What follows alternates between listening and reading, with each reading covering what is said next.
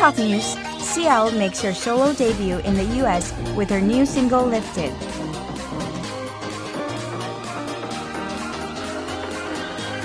In film, the movie Tunnel has been seen by more than 5 million people. The movie Oldboy has ranked 30th within the 21st century's top 100 films. Actor Shin Ha-gyun is interviewed for his new role in the movie Ole.